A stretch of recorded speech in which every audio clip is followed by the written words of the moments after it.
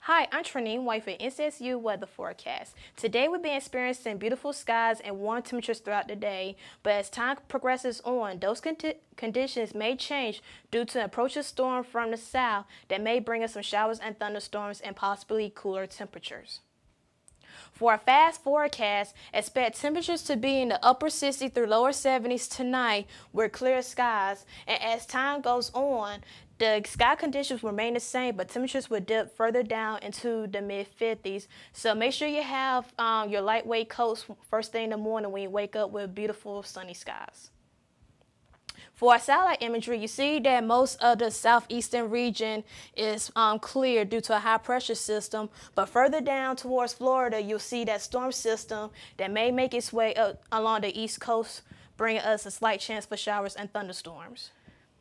So for our surface map, you'll see this high pressure system right over Florida, and you see that storm system further down that's producing heavy amounts of rain along Florida's coastline, and it should be reaching us later on this week.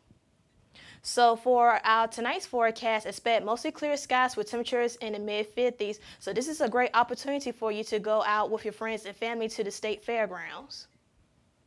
For Tuesday, expect partly cloudy skies with temperatures in the low 80s, but expect cloudy conditions to increase as the storm makes its way towards North Carolina, increasing the chance of rain.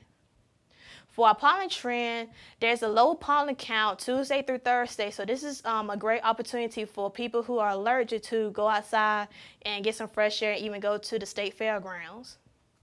So for our 5-day forecast, expect temperatures to be warm tomorrow, starting off with clear skies, but later on to have an increase in clouds with also increased chance of rain. And further on to the week, that storm system should be in the area, giving us a higher chance of rain and thunderstorms. But once that storm moves on, expect temperatures to dip down to the low to mid 60s, bringing us beautiful skies.